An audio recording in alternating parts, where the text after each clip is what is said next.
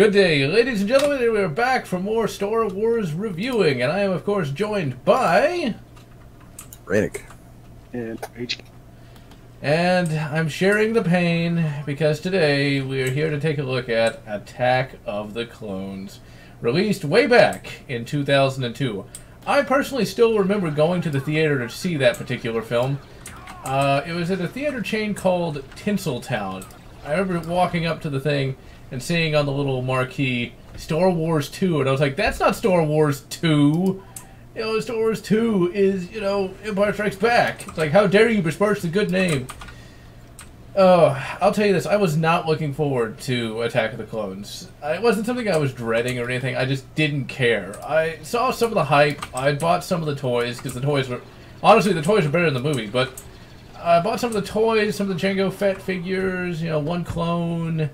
I saw that there's a lot of different things run to try to build up hype for Attack of the Clones. Most notably, the Sci-Fi Channel ran a marathon of fan films. That's the first time I ever saw Troopers.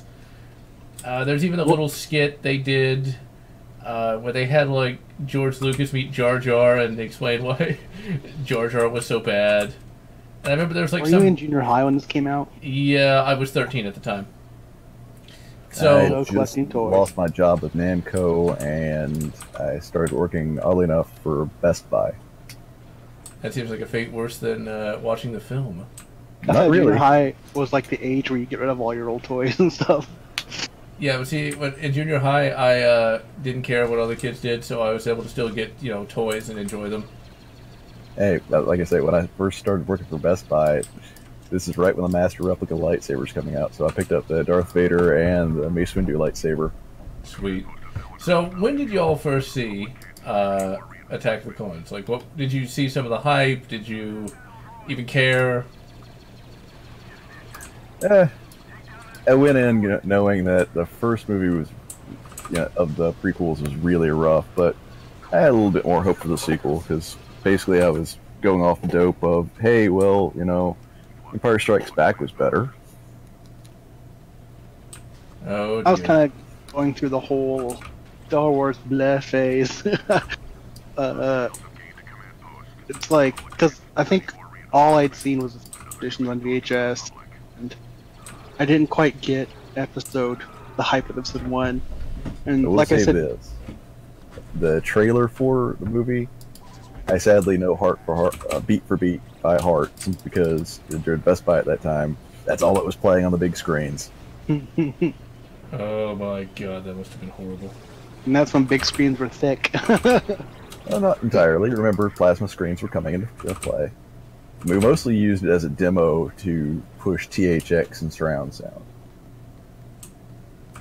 Okay, so what is Episode 2 Attack of the Clones? Well, I wasn't finished with my story. Oh, we'll finish up. So, because yeah, at the time, I had that group of friends that were they were like totally obsessed with the prequels and stuff, and I just didn't get it. And anytime I'd criticize it, you know, it's like, shut up, you just don't get it, man. So you get that a lot.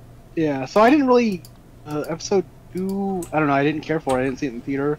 I just remember being in high school in drama class, and there was a friend that I talked to, and he said that it was all right. He just, you know, he was like, well, the acting still wouldn't, and, you know, physics and this.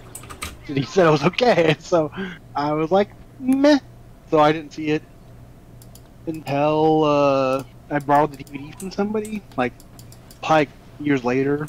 And I went in with zero expectations, and I thought it was all right. I mean, I don't know. It was like I already knew the acting was going to be cheesy, like the whole sand line and stuff. I hate sand. You know, yeah. So it didn't really bother me that much. It was just like there were some good parts, there's some lame parts, you know. But we'll get to that later, right? Oh yes. Oh yes. Star Wars Episode 2. Meh. I don't know. I mean, there are definitely some cringy and some wooden parts, but compared to what we would have in the future, nowhere near as bad. And truth be told, from a person who saw it day one in theaters, it was a good popcorn movie. It's no Empire Strikes Back, but wasn't bad. Before we get into this, should we just talk about Hayden Christensen right now? Hayden Christensen, okay, we'll talk about him for a moment. Hayden Christensen is just like Jake Lloyd in that, you know, when George Lucas is not directing him, he's not that bad. Yeah, yeah, he actually has some movies where pretty good, and you know, it's just the dialogue and the directing and too much. Well, you know, yeah, somebody should tell Lucas this is not how humans talk. I know you're into the whole aliens thing, but come on now. It's not just that. It's like he actually can have good acting presence. It's just he's not allowed to do so. But every time he opens his mouth, he almost sounds as bad as Twilight Guy. Is there any movies you actually remember him from aside from Jumper? Not really. You know what's funny? I actually read the Jumper book, and it's substantially different. But the film could have been worse. I haven't seen the film, so I'll take your word for it. Okay, so Attack of the Clones opens up kind of boringly. The biggest problem with, you know, all of these prequels is, except for Episode 3, they all open up real slow. That title, Attack of the Clones. Yeah. Called the Clone Wars. Yeah, it's like you would think it'd be called Droid Wars, but whatever. I mean, but I get you want to reference 50s movies, but you don't have to reference 50s B movies like Attack of the Killer Tomato or Attack of the 50-Foot Woman. Hey, Attack of the Killer Tomatoes was 70s. Thank you very much. Oh, sorry. historically inaccurate. It's not just that; it's the fact it's a gloriously awesome, cheesy B movie. It also became an animated series. We have Attack of the Clones! Go on. And the film starts up with, you know, Amidala, who's now a senator, because we cut to several years after Phantom Madness. And you've got her landing on Coruscant. It looks okay, but still, is this really what we're thinking when it comes to Star Wars? Where's the actual, you know, war part? She lands... Well, her cruiser actually looks like a bomber. Yeah, it does have a... It does look a little like that, but it doesn't actually bomb anything. Instead, it gets bombed because it explodes in a terrorist kind of fashion. Which, again, is sort of like a reference to the modern era at that point, because 2002 did take place just immediately... Well, that's a weird way to say that. 2002 took place immediately after 2001, ladies and gentlemen. In case you didn't know. Chronological order. But, yeah, you know, after 2001, so I assume that's sort of a reference to that. You know, there's an explosion, and we find out that, you know, Amidala is constantly being attacked and things of that nature. And that's because they didn't kill off fucking Viceroy Newt Gunray. They just let him, like, basically after the end of Phantom Menace, nothing happens to him. You know, he invades a planet, kills a bunch of people, but yeah, whatever. He's rich. He can get away with it. Really good lawyers. Yeah, and so... The fact that Padme's handmaiden is here. And it's kind of sad. We also get introduced to not Captain Panaka, Captain Typho, and he's got an eye patch. He doesn't get to do much. He mainly is just a background character, although in the original EU, he does have a particularly cool moment. And yes, he does die in the EU. I'm not going to spoil how he dies, but he does die in the EU. Now, let's be honest, this is before, you know, this is over 30 years before BBY, so a lot of these characters die. Which, in and of itself, is sort of a problem with this film, in that we know it's an utterly pointless film because nothing that happens in it is really going to matter. Which is kind of sad, in and of itself, because there's a lot of good in Attack of the Clones, but there's a lot of bad, and ultimately, the entire time I was watching it, I knew that nothing that was happening really made a difference, and we already know what's going to happen at the end. So, ultimately, we get introduced to Obi-Wan and... Hayden Christensen. Now, Hayden Christensen has some decent screen presence, and Ewan McGregor is actually even better here than in Phantom Menace. They actually have... When the writing is actually good, because a wrong clock can be right twice a day, when the writing is actually good, there is a lot of camaraderie between the two characters. Hey, wrong clock? I think you mean broken. One or the other. Clock is wrong. The time is wrong. That's right somewhere. There's 24 times for it to be right and 24 times to be wrong. Don't know where it's right, don't know where it's wrong, but it's right somewhere. Hey, wait, that sounds exactly like Rian Johnson. But anyway, Rian Johnson aside. He's not right anywhere.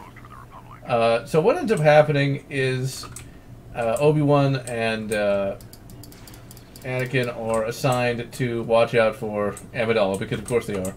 There's some interesting little flirtation between Amidala and Anakin. It's kind of obvious that they can end up together, but my big problem is this. You know, Anakin is a lot younger than Amidala, like massively younger. It just seems kind of... 9+ years.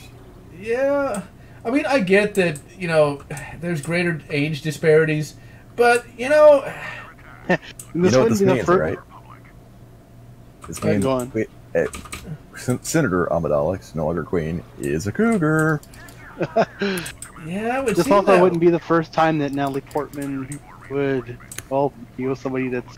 Well, actually, in The Professional, they had that weird thing.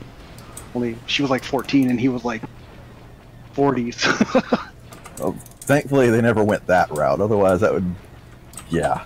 Ugh. No, they didn't. But it's kind of funny because in this, it's like reversed. She's going after someone that's way younger. Yeah, and that's my question, though. It's like, why write it that way? I don't... I think it's only like a Romeo and Juliet thing, so I think Yeah, but that never pans out, though. They end up getting together, and he... Never mind. We don't want to spoil it, but... That didn't pan out for Romeo or Juliet either. Yeah, so... Ultimately, we get our first action scene. We got Jango Fett, who, and this is way more ruthless than in anything else, basically telling a fellow bounty hunter, Zam Wessel, to basically, you know, kill Amidala, and no more failures this time. And, you know... He hands her a canister of poisonous creatures. And I actually have an R2-D2 that comes with those two little things, believe it or not. So, what do we got? We got our first chase scene. Zam inserts the little millipedes into Amidala's room. They crawl around. Immediately, you know, Anakin senses them and cuts them up. it's always nice to see a city landscape instead of like a, you know, desert landscape. It actually, Coruscant really works. yeah, it actually is much more visually impressive than just desert or forest. So The sad thing is, this assassination attempt would have worked if Zam just decided, screw this, and use a shape charge. yeah, that could have worked too, or you know, but you know, she has style. Okay, she got style. She isn't just good. A bomb is like amateur, man. You got to use poisonous, you know, fucking alien millipedes. Because if you Screw don't, that. Load the droid up with a thermal detonator, lock it onto a location, go have a death stick. oh, Good you job know, with the drawing. you just don't have artistry, man. She's a professional. But anyway, Got style, she's got grace. She's a lady. Sorry. dude. That's But questionable because he is a changeling. so hey, don't She's a spoil that. lady, if you No one want. would have known if they hadn't seen the action figure. Whoa. Incidentally, the Zam Wessel action figure, you can find those in dollar stores all over the place because no one gave a shit about her. Which is kind of sad. I don't know Because if you can now, but back then you could. well, yeah, you can't see them now, but I remember back when I was a kid, I saw those in there all the time. I actually felt kind of bad for that particular figure, but I never bought one.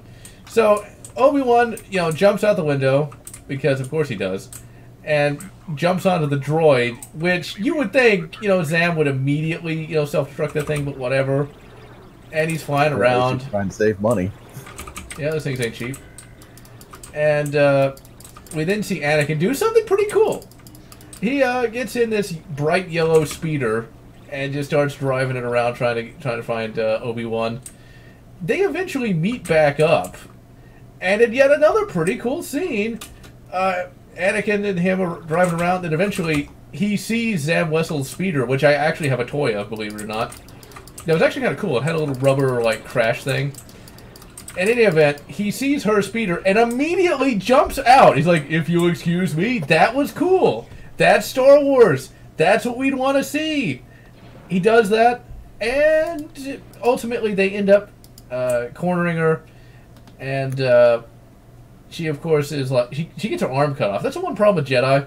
It's like their first instinct is to cut the arm off. Like, could have beat her over the head, maybe, you know, something like that. Well, we live in a world in this, you know, in this case where cybernetics are fairly cheap and easy.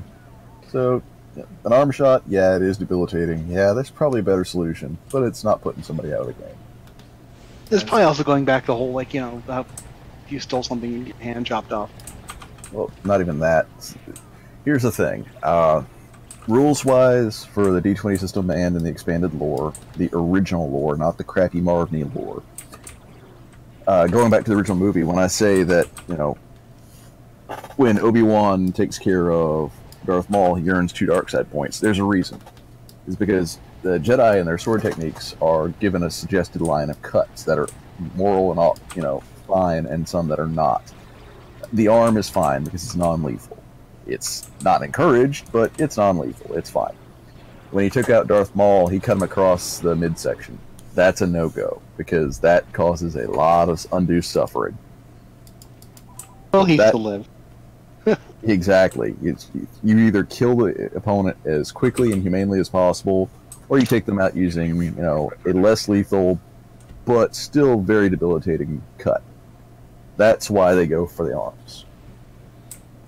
Which I suppose works, but still, it's not. It doesn't make for an easy questioning session. So this is where we see Jango again. He just straight up shoots Zam, which seems a little too kind of savage for him, just because they in the expanded universe really kind of almost got together a little bit, and like she actually was sort of like a surrogate mother to Boba Fett. But whatever. Moving along. Well, you gotta protect yourself in this situation. It's a case of, risk being exposed and, losing out on everything. Or just shoot her. Which is always kind of sad. So this is where the movie kind of slows up a bit and really kind of... There's the big problem with Star Wars movies right after A New Hope is they always like to split the plot. Like, a lot. So what ends up happening after this, there's 2 different plot lines. You have the Anakin and Padme plot line, and you have the Obi-Wan plot line. The Anakin and Padme plot lines are absolutely horrible. Essentially, they almost make Twilight look good in some respects, because they're just so poorly written. But the Obi-Wan plotline is actually really bloody good. I don't know about that. Well, we do see further into the Obi-Wan character. We see that had he not been a Jedi, he would have actually made for a pretty darn good detective. Because he has to figure out, well, where did the dart that killed Zam come from? That's our only real lead. It's a Kaminoan saber dart. And we have another little sort of reference to 1950s kind of thing. He literally goes to a Space 50s diner and talks to a Space 50s fat guy who knows everything. Yep. Jetster. Can't talk. Actually, a likable CG alien. Yeah, he's actually legitimately cool. He, of course, points out Kamino, and we get another particularly good scene. Where, Obi-Wan goes to the Jedi Archive trying to find Kamino. He can't find it. Then not Obi-Wan, but Yoda comes in. He's like, where can we find Obi-Wan's missing planet? It's like, this is the Star Wars that I remember. And the entire Obi-Wan plotline is great. But every time we cut to Anakin and Padme, it just slows the film to a crawl.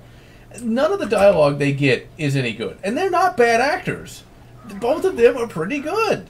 But it's just so painful. Every line is just... I wouldn't even say cheesy. It's cringy. Cheesy can be good. Cringy is not. At least Yoda looks a lot better in this than he originally did in Episode 1. Yeah, he looks like a straw... He looked like a straw puppet. Before being replaced by PG version in the re-release of Episode 1, but whatever. Yeah, what you're seeing here is actually... Throughout all the film is...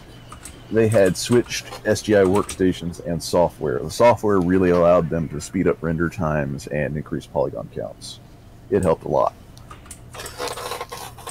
So with Obi-Wan, after he figures out where... He kind of figures out where, Kamino actually is. And so he goes to check it out. That's where he finds the clone army. And he learns that a clone army was being bred by a... Well, was paid for by a Jedi named Sifo Dyas. Now, originally, it was just supposed to be Sio Dyas. Like, basically Sidious, but cut in half, which was the dumbest thing imaginable. I'm glad they changed that. It's like... Did you smack the mic, Rain? Sorry. Yeah, he thought it was annoying, too. I did, but thankfully they changed it. Although now it sounds more like Sisyphus, so it's like, I don't know about that. But, yeah, the clones look pretty cool. You can see some really kind of crappy CG, though.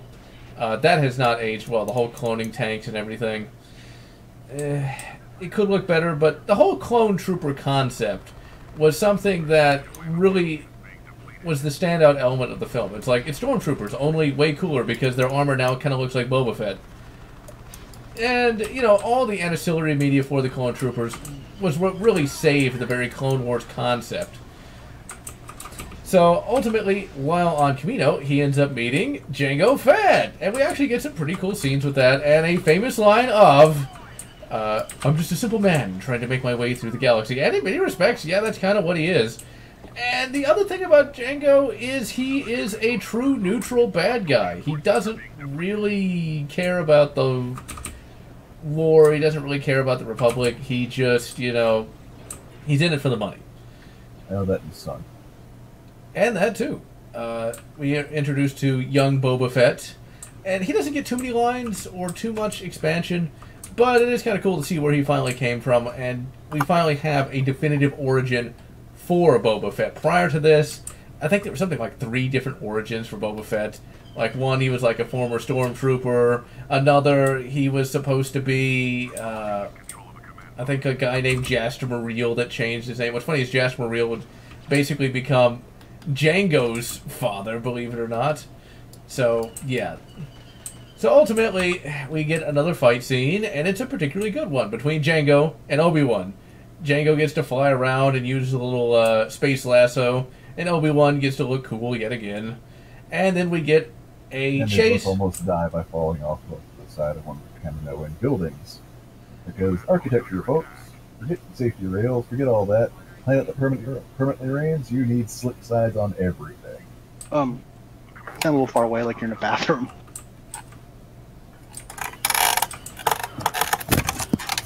Let's see, I gotta edit that out. Sorry about that. There you go, much better. Alright. As I was saying, on Kamino, you know, they almost die because, you know, planet that rains on absolutely every single day, 24/7. Let's go ahead and have no safety rails and slick sides on everything. Once again, they got style, man. They got style. It's like, you know, why would you not? Okay, so the battle that takes place after this is yet another Obi-Wan versus Jango battle. Now, we got some new ships for this. We've got Slave One, which we'd last seen, I believe, in Empire. It's blue now instead of green. And we've got Obi-Wan's personal starfighter, the Delta 6 Aether Sprite, which is this little red starfighter that looks really cool. It's another great ship design from this film. The battle in the asteroid field is somewhat reminiscent of the battle in Empire, and it looks absolutely excellent. You know, Jango has some really cool weapons on his ship. He's got the seismic charges, and the sound those things make when they go off is really quite good as well. Yeah, that's actually epic Foley work, but there is one problem here. Seismic charge. 0 atmosphere. 0 gravitational well. How does this work? Yeah, it'd been better if they were just called bombs. I mean, it's one word. It's like, it creates space sound, man. It uses THX. THX works in space. But it ain't Dolby Digital Audio. So, ultimately, we must, of course, cut away from the battle, because as you'd expect, Obi-Wan survives. And talk about Anakin and Padme. Do either one of y'all want to cover that? Kind of hoping we could skip it, but really it's exceptionally awkward flirtations, which eventually lead. I don't know how deep you want this rabbit hole to go, but I can speed it up if you want to just skip this and get to the story relevant parts on their side. No, we should talk about it, since we're here. This is where the infamous line of "I hate sand," spoken as if somebody got some up their ass crack, Annie. It's so like coarse and shit. So yeah, Anakin and Padme. So it's spread across 2 planets of crappiness. Now, I will say there were one or two lines that were pretty good at the end of the film. So, the first part is they are on this, refugee ship, and there's some really awkward lines where they're first kind of feeling out their relationship. And then they finally make it on Naboo, and that's where the film basically just screeches to a horrible, horrible halt. Because this is one of the problems that Empire had. You've got all the Han and Leia stuff that you want to see, and then it slows down for all of the Luke and Yoda stuff. Well, if you thought the Luke and Yoda stuff was boring, this is worse. Naboo is just them kind of, for want of a better word, frolicking around. And it's real cringy. Like, the most notable scene from that is like they're having a picnic, which, when I think Star Wars, I think picnic horror. That's what I want to see. That's why Episode 4 was so bad. There was not a space picnic. No, that's what you get here. You're in luck. And the Spicnic, I should probably cut that out, because that sounds racist. But anyway, I think I will cut that out just to be on the safe side. But anyway, the picnic is as boring as you'd expect. But then it's like they're caught in the middle of this stampede of like giant lizard cows. It's like that's kind of dangerous there, Padme. Shouldn't you know that that's there? But yeah, whatever. At least it's not 40k Groks. They wouldn't have survived that. You never know. We wouldn't. The universe is not merciful enough for them to be crushed by those. So then we've got the Tatooine scene. He goes back to Tatooine. He talks to Watto like, "Where is my mother?" And I keep thinking to myself like, wouldn't it have made sense for him to try to find her earlier than this? But okay, they go try to find his. But he wasn't having nightmares at the time. And that's another issue. The whole night, he ends up having nightmares about his mother dying, and of course he gets there just in time for, her to be dead. He of course tracks her down. She's been kidnapped by sand people and been tortured. And that's one of the things that's kind of interesting is that like in some of the EU works they try to make the sand people somewhat sympathetic, even though they really shouldn't be. One of the best, most impactful scenes of the entire movie. But see, the problem I have with that, though, is it's just too easy. Okay, so his mother dies, and he gets pissed off and kills them all. And he's like... Didn't she get raped, too? It's implied. Well, she was tied up face down, so that might have been the case. So, the reason I don't particularly like this scene is it's just too easy. It's like, oh, my mother died, and I killed all the sand people... And he killed all the, everybody. He killed everyone's dead, Dave, essentially. Okay. Even the women and children. Exactly. And it's too easy. Because it's like, my mother died now, and I flew into a rage and killed everyone. Okay, that's... What would you wanted? Just space aids? No. From being raped by sand people? No. Still. No. What I would have liked was a slower burn fall to the dark side. Where his own... And they kind of do this in Episode 3, where his own, where his own psyche kind of leads him down the dark path versus I can point to one point of trauma in my life and that is why I am so messed up. That's actually not how it goes. Rules-wise, lore-wise, he actually does earn a lot of dark side points here, but he's not fully gone. He hasn't gone dark side yet. I don't know, I just... In a real-world perspective, I think of, that is his obvious excuse that he could give as to why he became Darth Vader.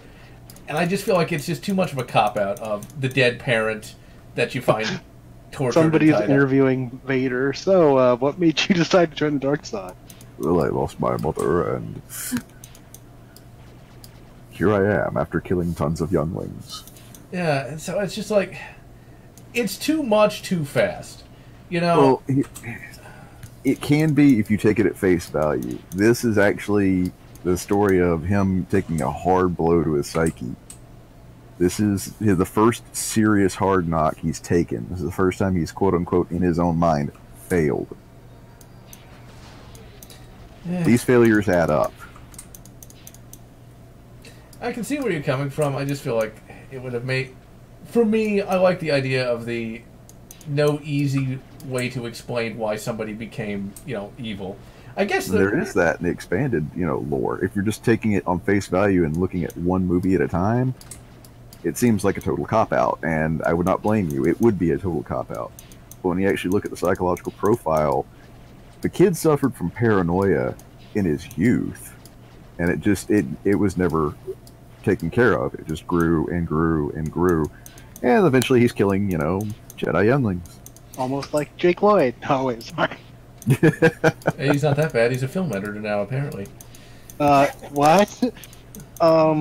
He got pulled over for speeding with a mental institution because he has schizophrenia. Oh. Well, oops. See, that's what Jake Lloyd. That's what Lucas will do to you. Okay. Hopefully he's doing better. One would hope. Even he can laugh and have a sense of humor. So, ultimately, what do we got? We got Anakin going nuts a little bit. And then, then of course we have the two different plot lines kind of meeting up. Obi-Wan ends up finding out where, the various enemy forces are going to be. And they're going to be on a planet called Geonosis, which is what we're looking at right now. And he goes there by himself. And, of course, he immediately gets captured. Now, he is able to send out a message to Anakin, and, that's where the whole holonet kind of thing... For those who don't know what the holonet is, that's basically the hyperspace communications. And, okay... No hyperpulse generator needed.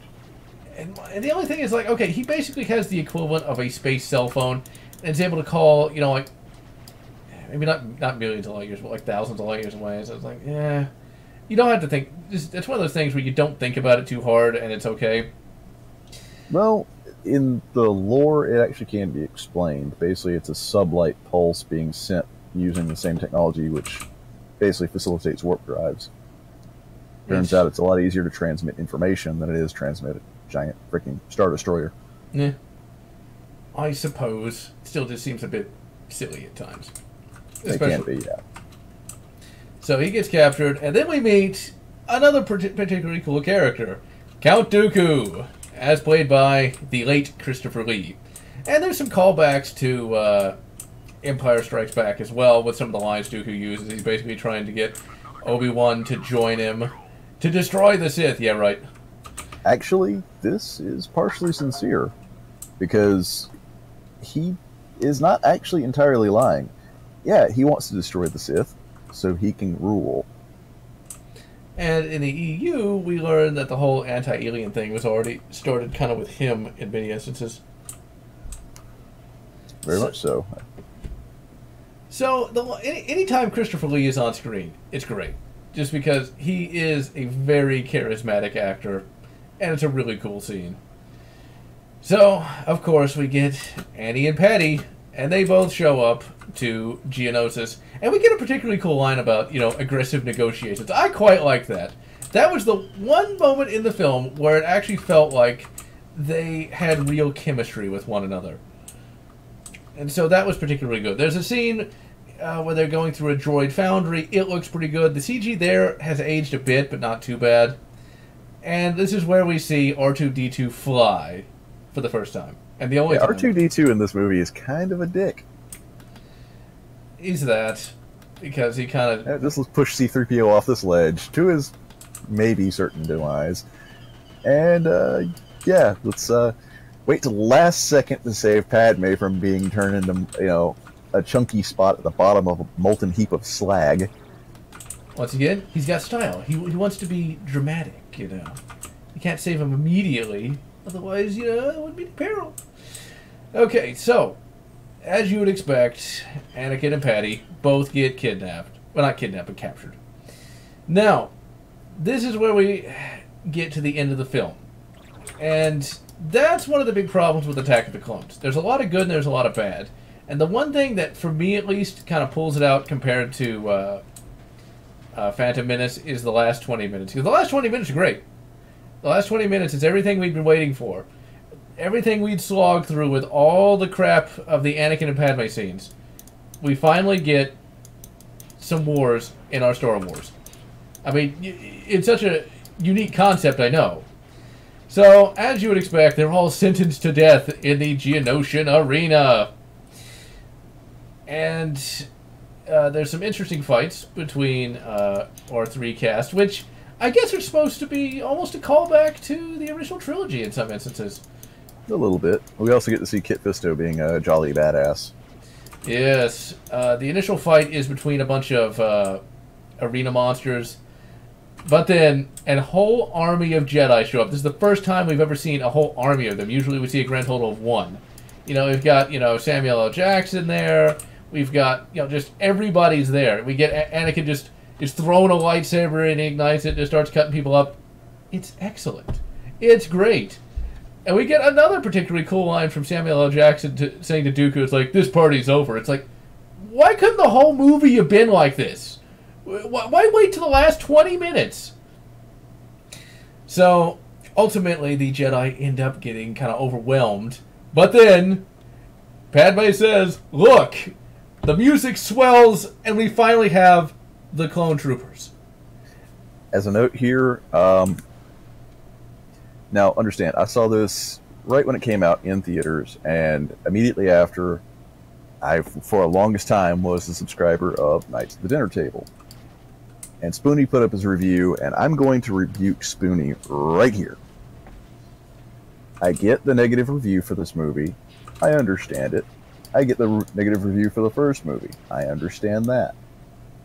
But that being said, Spoonie really, really screwed up in his review here. He called the arrival of Yoda and the clone troopers that we see here as a massive deus ex machina. It's not. In fact, we were explained that they would be basically showing up in force 3 scenes ago to save Obi-Wan.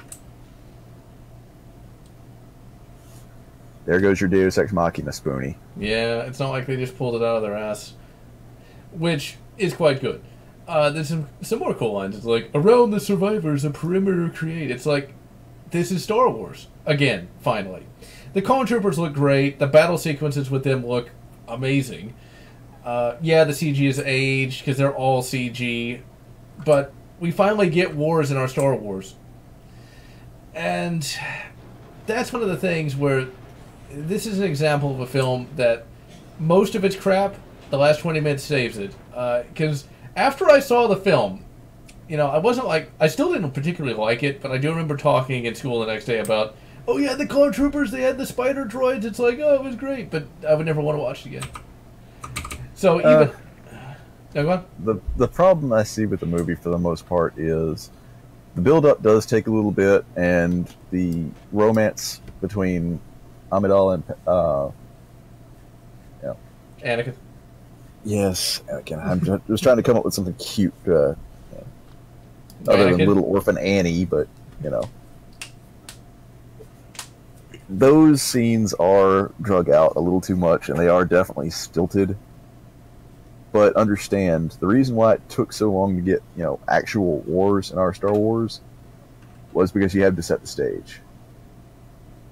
Action scenes without stage setting are just action scenes which go unnoticed.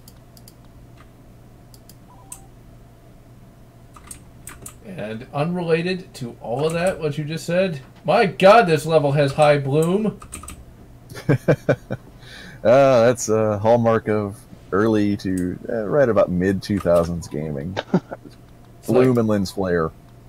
I'm actually going to kill myself so I don't have to deal with this bright desert bloom here. It's very emo of you.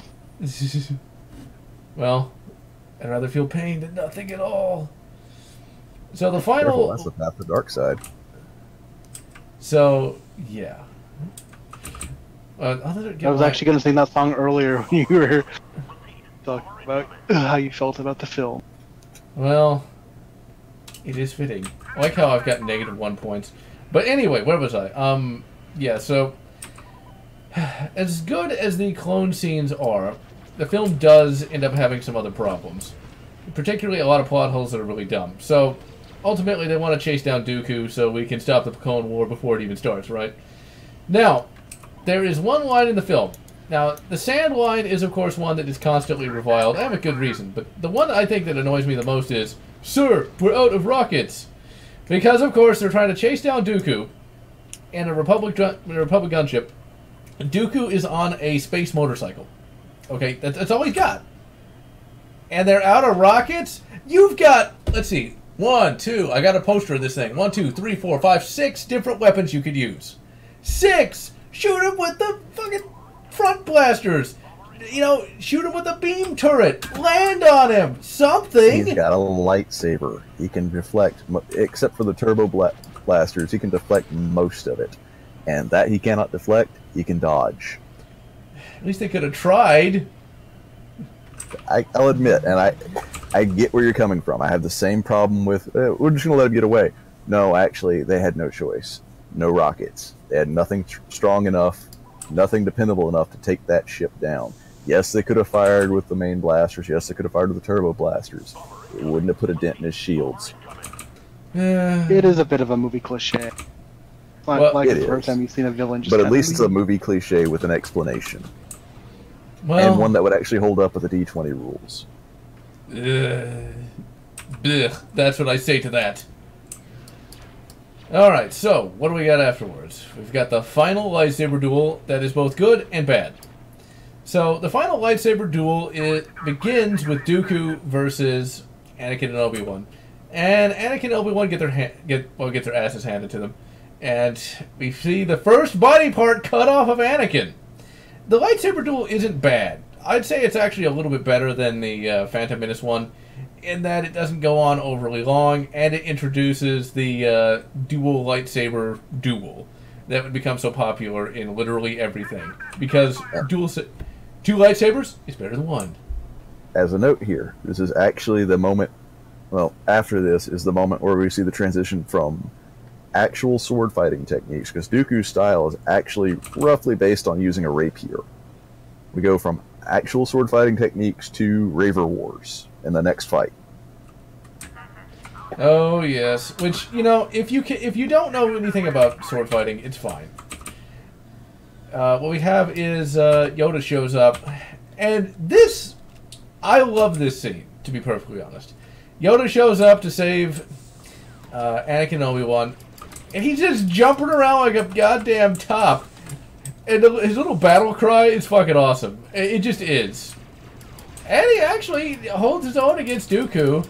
And the only way Dooku's even able to kind of stop him is by putting Obi-Wan and Anakin into jeopardy. Now, I know that in all reality, Yoda shouldn't be able to do that. You know, I get it. He's way smaller than Dooku. But, I mean, come on. Come on. How awesome is it to finally, after all these years, see Yoda kicking ass? And that he does. I mean, even though this is where the realistic sword fighting goes right out the window, imagine hitting something that size with a sword that weighs nothing at the end, and he's moving around like a pinball on meth. A pinball on meth? So, yeah. Rage, what did you think of it? Yeah, it was a cool scene. It's just like, after all these years, Yoda... I mean, so we got Yoda kicking his ass, but of course, you know, Dooku ends up putting Obi-Wan and Anakin into jeopardy by dropping a big thing on him, or trying to drop a big thing on him. Now, here's the problem with that. Yoda's able to block it, as you'd expect, but then they just let him go. Like, you know, Anakin and Obi-Wan are safe again, and Yoda just kind of sits there while he slowly gets into his ship.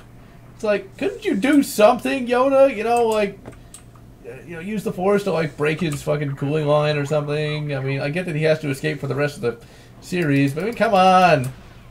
Well, the scene actually can be explained away, not in the rule sense, but from a common sense. You got two friends, one who's stabbed in the leg, stabbed in the arm, the other's missing an arm. You're going to want to triage them as quick as possible. As for, you know, using the Force to crush a fuel line, something like that, get away, it can be done, but very few people have that fine motor control when it comes to the Force. Normally it's, okay, I can move a few small objects, or I can, in the case of Yoda, I can move something which weighs about 1 ton or more. Yoda has some of the most powerful Force abilities in the universe, but even he's going to have a hard time worrying about 2 people that he's taken under his wing on the Jedi Council that he has to know if they're okay, and having to take care of that ship that's getting away. Dooku's actually on the ship right as, he's up the loading ramp right as that giant cooling tower piece, which is about to crush Anakin and Obi-Wan. So he's making good time. That's actually pretty hard to chase.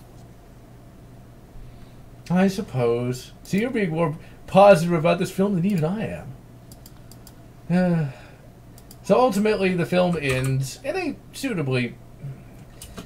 If the writing had been better, it would have ended in a suitably enjoyable fashion. And even I kind of liked it, I have to admit. Even though I'm kind of curmudgeonly about the film. It basically just ends with Anakin and Padme secretly getting married on Naboo. If the writing had been better, I probably would have liked it more, but goddamn, that was cringy.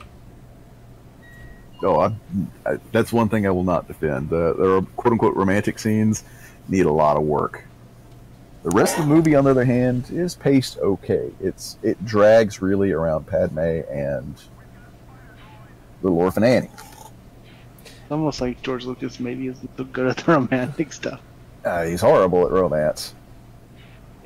Well, oh wait, that was Irvin Kershner that's probably good at that, but ultimately... What? You know, the guy who did Empire, the stuff between Leia and Han was actually quite good. But, Probably because Harrison Ford's awesome and he probably in broad role. That's true, I love you. I know. I know. Well, they kind of had a moment, something like that, where, right before they're going out to die, Anakin's like, "You love me?" And Padme's been saying, well, he's going on, I was like, I thought I'd have to hide this and my life would be ruined by it. It's like, well, our lives are about to be eliminated, so what the hell? Which, I guess I won't go to space jail for this, so yes, I love you. Because, damn, that's still just weird, though. He was 8 when they met. Okay? Like I say, Padme's cougar. Oh, God. It's like... Whatever, like Lucas. That rocked the cradle. Whatever, Lucas. It's just, whatever floats your space boat. Okay, so, final thoughts on Star Wars Episode 2, The Clone Wars. Could have actually benefited from somebody, helping Lucas out on some of the more personal scenes. Though the choreography is really, really quite good, given what it is and the time frame it was shot. We are introduced to quite a lot of good Jedi. Overall, I'm going to rank it as one of, if not the absolute best of the prequel trilogy. Not counting the ancillary media, I mean, Clone Wars for life. It's not bad. It's not deserving of any high praise, but I'm going to flat out and say it. Spoonie, you were wrong. He went into it expecting it to be, to suddenly make up for everything Episode 1 did. It's not going to do that. It never could do that. But at least it provides a better movie than Episode 1. Rage? It's all right. I think the last half is better than the beginning, but it's, I don't know, it's not the worst film ever. Well, if you haven't seen it and you want to watch the prequels, go for it. As far as I'm concerned, it is an example of when people didn't tell Lucas no yet again, but also it's an example of, it could have been so much more had there been a different director, Or at the very least, a sub-director to say to Lucas, whoa, this is kind of stupid. Roll this back a little bit. it was so close to being really, really good. And I think there's a reason why Episode 2 just isn't held in nearly as high regard as it possibly could have been. And that's just the Anakin and Padme stuff. That is what really ruins the film. And I think that's what everyone thinks of. It's either that or the Clone Wars stuff. So all the Obi-Wan stuff gets forgotten. It just kind of gets shuffled off in a corner somewhere. Because when either one of you think Episode 2, what's the first thing that comes to mind? Walk the Cradle of Love. Oh, wait, no, sorry. Oh. Well, now we've probably corrupted some minds with that. It would seem that way. That is a good Billy Idol song, but anyways, Rock the Cradle of Love. Sorry. Oh, God. Like I say, there's going to be an entire generation of people that are now reaching through this that are going to have mental issues. This is our pride and accomplishment right here. This is our crowning jewel of ruining people's minds. Was totally robbing the cradle.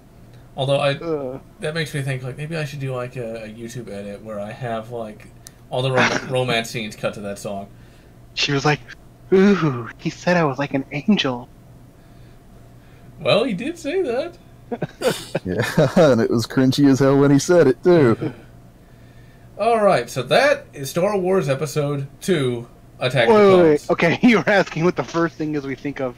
Oh, right. Episode 2. Really, I'd probably say green screens. I mean, you can kind of tell the back. You look a bit artificial. Oh yeah, they did the chroma keying all right, but what they had to work with render-wise was it's SGI. It can do a lot, and it did a lot, but there's a limit to render time, and Lucas clearly hit that wall here. Yeah, that is something that you notice when you go back to it. You know, I will say that the prequels have aged much more poorly than the original trilogy because that CG. Practical effects versus CG. It's practical effects work because immediately you think about it and you think, okay, a man's hands went into making this. You think CG and it's just, okay, that's computer. I am kind of curious how the backgrounds would look with that 3D re-release in Episode 1. I don't know, but I can tell you this. Of all the awards that this was nominated for, the only one I know it won was Best Matte Painting. Interesting. And they weren't that bad. Oh, so one other thing to mention about this is the sheer number of toys that were released. Oh Lord, the toys. Yeah, the Attack of the Clones action figures, Micro Machines. There were a huge number of games that were released, which one of the best was, of course, Star Wars: The Clone Wars, which actually takes place shortly after this movie. In 2002, I got me the Slave 1. I got Zam's Speeder. I got a whole bunch of Jango Fett's, including one that's rather, shall we say, interesting. There is a decapitation Jango Fett. It's not advertised as such, but it exists. This was the early 2000s. Seriously, what the fuck is wrong with George Lucas? You know, he does trail robbing stuff, and then he like has like Luke as his sister. Are we sure he's not from like Georgia? Something foul. Something's rotten in the state of Skywalker Ranch. And it ain't in the library. So, yeah, decapitation Jango Fett. Literally, his head is held on with a magnet. I discovered this one day whilst engaging in imaginary activities with it, and ultimately, head just popped off. It's like, what? Crappy toy? Oh, wait, what? Why is there a magnet? It's like, they did not advertise that at all. At all! I don't really understand, you know, why was it... I don't mind that it was made, but it just seems like when you're planning... When you're on the toy planning board at Hasbro, it's like, okay, we've made like 8 different Jango Fetts. What haven't we made? Why don't we make one where his head comes off? Sold. Well, remember, this is the time that they were doing the voice, you know, Voice of the Force toys, where Each one of the toys also had a chip in it where, if you had this little black plastic quote-unquote communicator device, put the toy there and you'd have various lines. So they were really pushing for everything toy-wise. It's like, what other feature can we put into it? Voice? I don't know how we're going to do it, but we'll do it. Still though, the toy line was much, much better than anything we'd get today. Well, yeah, it's because they cared back then. Oh, we will definitely talk about the Disney Wars at some point. Ultimately, this is not a great film, not a good film, but you know what? It is a film. And it's a popcorn movie. In episode 2, he's supposed to be 19. He's supposed to be 24. How is he 19? Oh, whatever. I'm not even gonna... He's supposed to be 9 episode 1 and she's 14. Oh, okay. That's not as weird as it could be, but still. As stated, she's a cougar. So, yeah, ladies and gentlemen, that is Star Wars Episode 2. Do y'all recommend watching it, or skip it, or what?